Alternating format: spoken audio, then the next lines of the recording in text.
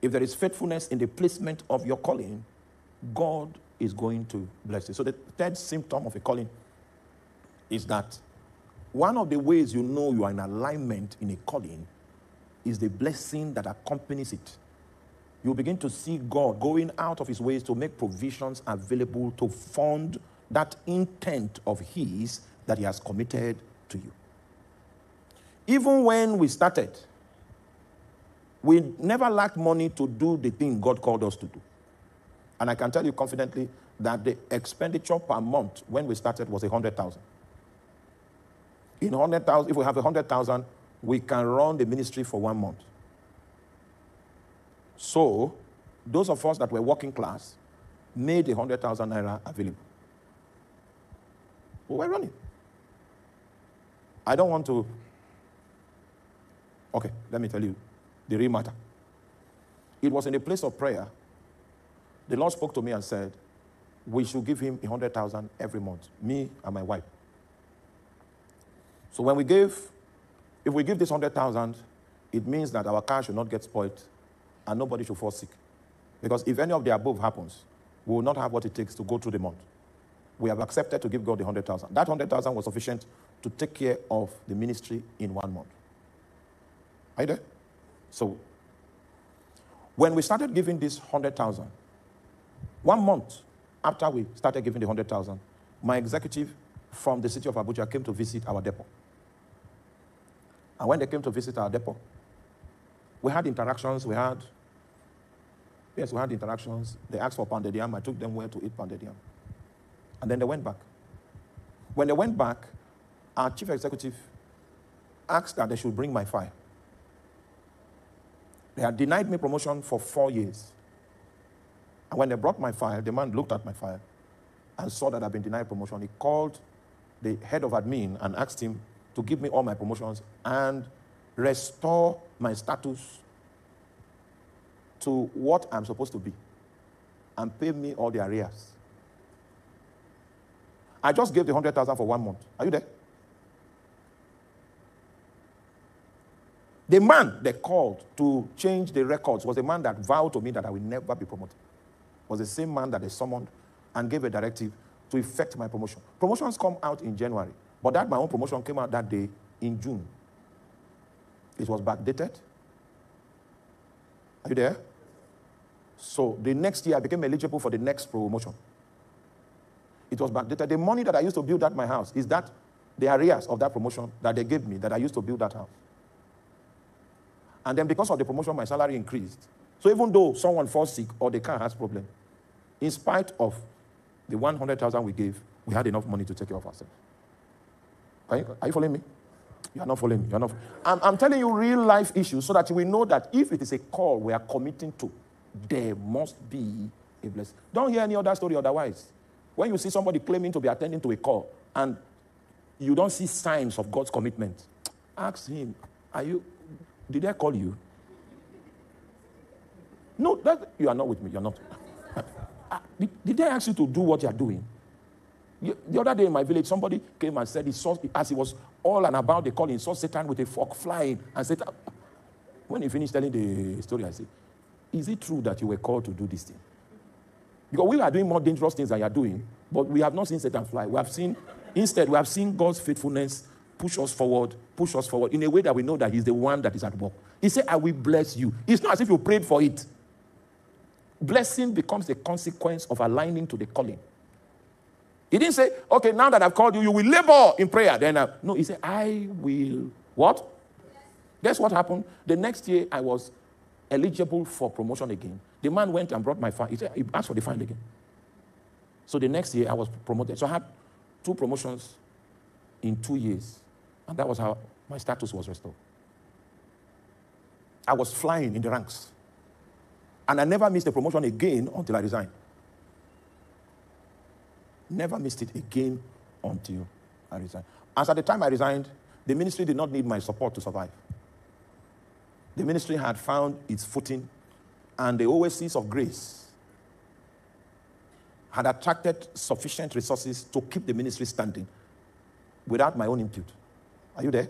So I stepped out on the orders of Jesus. I did not step out because we became comfortable as a ministry. I stepped out on the orders of Jesus. And when I stepped out on the orders of Jesus, I was wondering how to feed, because there were people that God had given to me to take care of. And when he asked me to stop work, he did not ask the people to leave. So I went to him in prayer and fasting and said, okay, you asked me to stop work. My last salary was 1.2 million naira every month. And that is exclusive of my allowances. That's my basic salary. My housing allowance at that time was 15 million a year. And you know there's no house they rent in Makoti for 15 million. You need to be mad to resign from that job. You need to be mad. If I had waited and become a management staff, my housing would have been 19 million a year. And by monthly, you have allowances in addition to the 1.2 million. I could buy a car any month of my choosing. And Jesus said, step aside. You know, those days we felt that the best thing that happened to us was the job that we were doing. That there's no... Yes, in the Nigerian context, I was earning the salary of a brigadier general. Yes. As at the time of my resignation. It was foolishness to say you want to resign. But you see, the things of God look like foolishness in the eyes of men. It was on the orders of Jesus that I stepped aside. And when I stepped aside, I went to Jesus for prayers. And I said, you asked me to leave the job. You did not ask the inhabitants to leave the house. So what arrangement do you have for upkeep of this great house? You know what he told me? Teach the Bible. Teach the Bible. I was wondering how teach the Bible was going to be the solution to my practical problems. I was doubting that his answer. Until one day, I did a teaching. And then people began to send money to my account with Zenith Bank. I came from church. Then we're not here yet. We're in the old place. I came from church and drove home. When I got home, I opened my phone. The alert that came on my phone that night was equivalent to my previous 1 month's salary, 1.2 million. So he gave me what I used to earn in a month. He gave me that same amount, exact amount, in one day from teaching the scriptures. Then I knew that that strategy that God had given could sustain me. I had no doubt in my heart.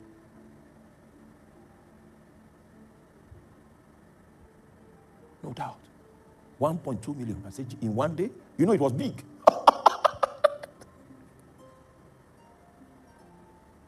I give more than that almost on a daily basis now. As you are seeing me, ask Pastor Dan, we were talking today. It's an easy thing for me to empty my account if Jesus has spoken to me. My contribution to this building was 70 million. After giving that 70 million, my financial status changed. I don't need to preach for people to give me. And that's why I don't accept an invitation that Jesus... What I will get staying behind this pulpit and teaching, nobody can give me. I've seen that. I know this practically. What I stay here preaching, what comes to me, I have not gone for any meeting where anybody was able to give me. If you see me accept an invitation, God has sent me. God has sent me. There's no place I like more than the city called Makoti. No place. My bones will begin to ache. I know that the bones are aching for the city of Makoti. The moment I see the bridge, fresh life comes upon me. So when I entered yesterday night, fresh life came upon me. There's no honorarium, prophet offering that I'm giving anywhere that is likened unto what? When I finish teaching, somebody somewhere is touched. Sometimes I ask my wife, where is this money coming from? Before I sleep to wake up, God has told me the people to send the money to. Sometimes in the dream.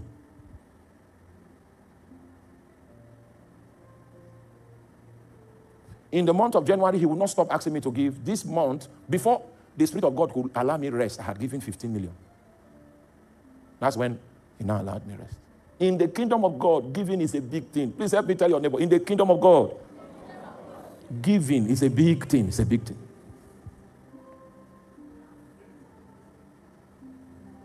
So there was no need for the inhabitants of the house to go. There was no need. Because if you are fulfilling the call, he will bless you. I'm not talking about manipulated blessings. You know, have I ever come to you and maybe I cajole you so that you can give? No. I know, and I'm not trying to undermine you. You are doing your best. You are doing what you can. God bless you indeed. But there has been we've done great projects here. And no time did I manipulate anybody to give. I will announce it. This is what we want to do. And go and sit down. Before you know it, 5 million, 1 million, 500,000. After 2 days, 3 days, what we need is either the money comes to the ministry or the money comes to me. And the moment it comes to me, I know it is for that work. Strange 10 million just comes to me. It is going there. Strange 20 million just comes. It either comes to me or it comes to the ministry. And we put it there. Anytime we have a need, I don't have any property anymore until that need is met. Before I can say I have money. Before I built that small house, we built the tent. Before I built the other one, we built this one. If God doesn't have a place, I don't need a house. I don't need a house. And I will bless you. There will be an evidence that there's an allocation. My second trip to South Africa, a family just called me. If you go to South Africa, there's one estate. That's the best and the most costly estate in the whole of Africa. You need to be, that will be your closest, it will give you an idea that if earth is like this, how will heaven be? That is the closest idea of heaven on earth that you will see. You need to see the trees, the lawn. Jesus Christ. And you're walking on it. Tongues will flow from here. Second trip to South Africa. Then a family calls me and says, the Lord said we should give you something. So we enter the estate. That's an estate that they use fingerprints to open the gate. If you are a resident in the estate, your biometrics is in the system. You touch it like this. The gate will. There's no estate like that in Nigeria. Not even Banana Island, because I've stayed there. Echo Atlantic, I've stayed there. We entered the place. They brought us to one side. And the people said, this is your house. It has swimming pool. I have not entered. I'm still, see, we've gone to the house twice. We stayed there twice. I didn't enter the swimming pool because I'm still wondering, is it true that it's our house? I couldn't enter. I did not pray for it. I did not ask for it. I did not manipulate the people. They had their own encounters. Then when we were in the house, everybody was sleeping. And I woke up and said, God, what are you doing? If we are not there, it's locked. The key is in my bag. The moment we come, they open it. They send us a cleaner that cleans the place.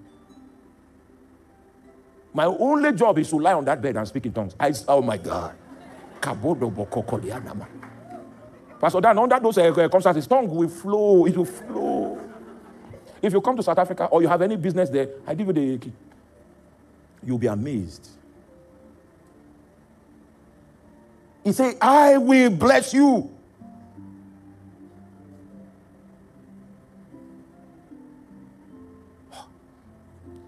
Stop running from pillar to post. See, God may have told you, stand as an intercessor. Be foolish enough to obey it. Right there in your cupboard where you are hiding, if you are faithful, blessings will come to you right there. We went to the back, saw the swimming pool. They had filtered it. It was blue. One room downstairs. How many rooms upstairs? 3 or 4. And you need to stand on the balcony and just watch the beauty. If you have people with mental problems, put them up there. When they see the whole environment, they will be.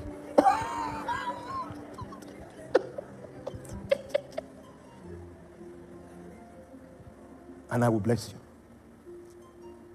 I will bless you. When I left the oil industry, everybody felt that was the best thing God could do.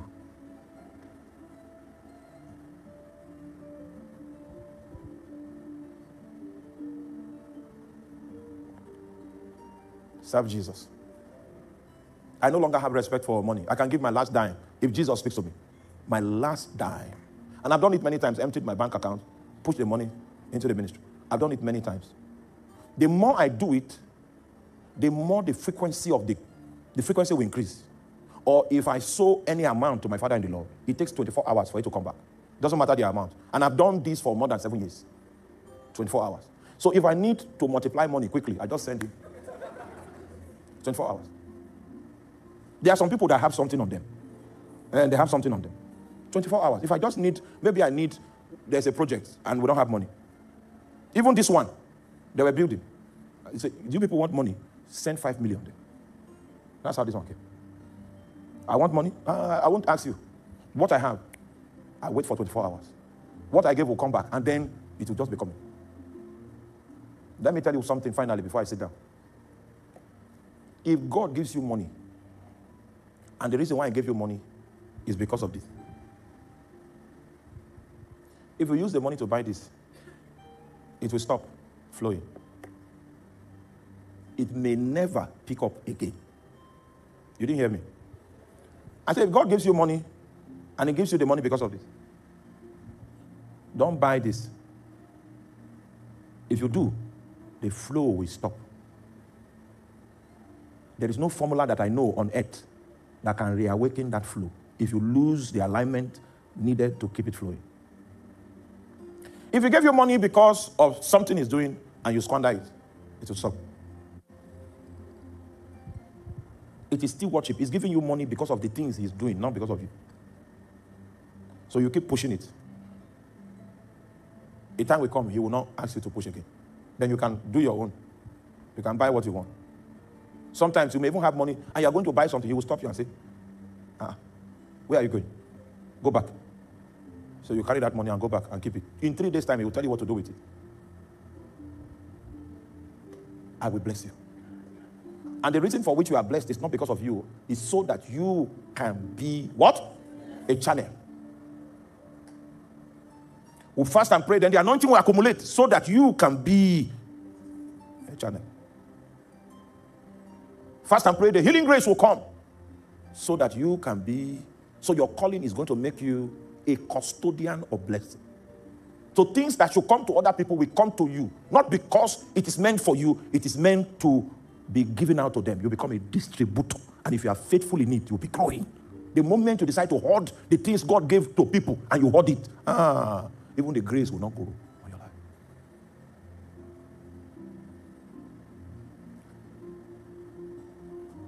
Have you given 50,000 before? Have you given 100,000 before? You know what it feels? You know, and when you give 100,000, nothing happened. Have you experienced that before? You are not answering. So I will not. When you start sacrifice, it will not speak instantly. In fact, the fact that you gave, Satan will come and beat you in the night. To intimidate you not to continue. Become rascal. A time will come, anything you touch will turn to gold. We were to travel somewhere, so we went to Ghana because the tickets from Ghana were cheaper. So we stayed over in a hotel and traveled. So Philip was to travel. Philip, my son, was to travel. So he went there and they put him in that hotel. So the owner of the hotel and his wife, they just came out of the lift and they met them. So he recognized our pastor in Ghana. He said, hey, you people stayed in our place? They now asked, is this your place? They say, yes, we own this place. Say, you own this place? They put me here the last time. Hey, you brought him. So it's free for us now. If I pass there, now it's free. So that's why we will not pass there.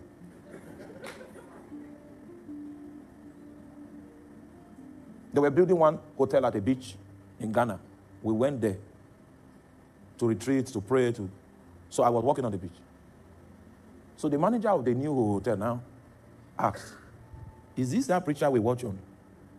I said, it's him. He now called our pastor and said, anytime that guy comes to Ghana, he's free. It will be difficult for us to go back now.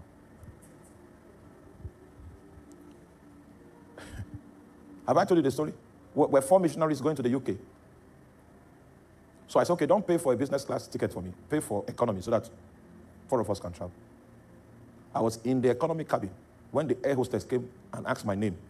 I had put the sleeping goggles because there were two women. I was sitting in between two women. I was just like this.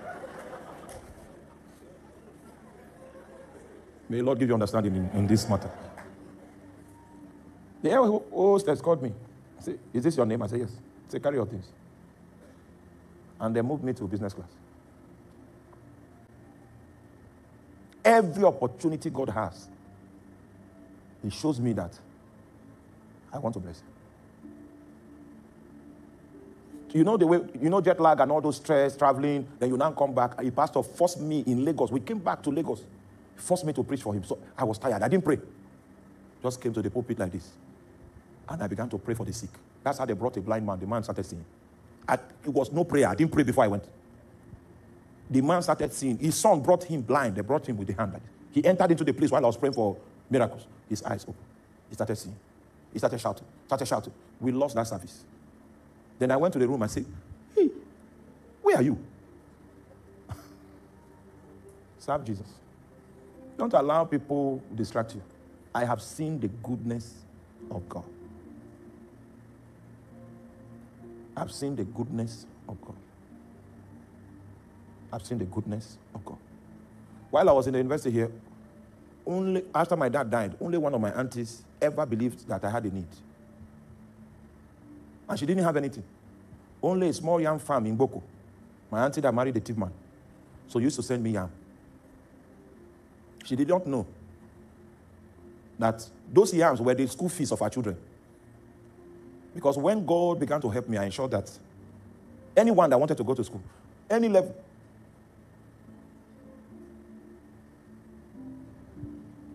I will bless you so that you can do what? The first thing you need to do now, right now, before I leave this stage, is to repent because of the way you trivialize your calling.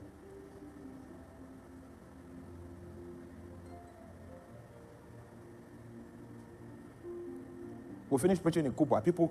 The guy that was in the front opened the window, and people were throwing money in envelope. So I told him that I don't receive money like that. So the ones he has collected, it belongs to him, but he should wind up that window. That's not how I receive money. For me to collect money from your hand, God knows you. So it's not as if we go around asking people, no, I will not even collect. I will not collect. The guy thought I was joking. He said, no, these people you collected money, I can't collect money from them. I can't. Until we reached my lodge, he now realized that I was serious. God has provided all things for me. So it's only that which God approves that will enter into my hand. I don't need an invitation. I don't need to be endorsed to make me say, this is a good man. A calling will give you the status of being what? A blessing. Can we pray and say, Lord, help us not to trivialize your instructions.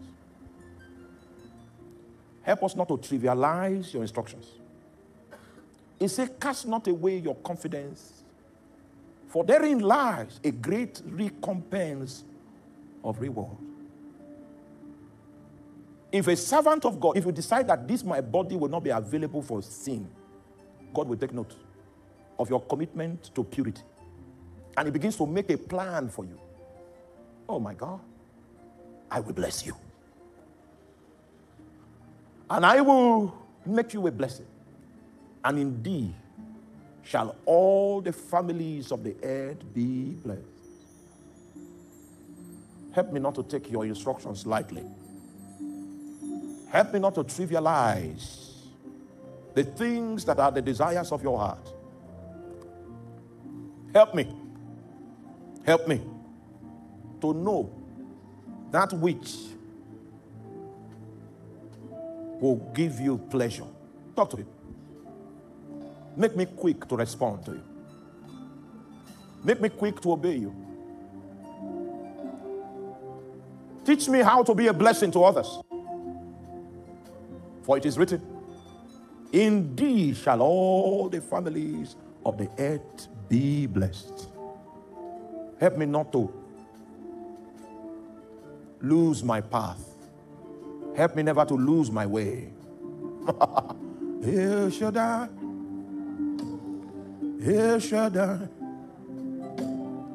Elohim and Adonai. Age to age, you're still the same. By the power of your name, El Shaddai, El Shaddai, Elohim and Adonai. I will praise and lift you high. El Shaddai. God can take care of you. El Shaddai, El Shaddai, Elohim and Adonai. Age to age, you're still the same. By the power of your name, El Shaddai, El Shaddai, Elohim and Adonai. Age to age, you're still the same. By the power of your name, El Shaddai, El Shaddai, Elohim, Elohim and Adonai. I will praise and lift you high. Oh El Shaddai,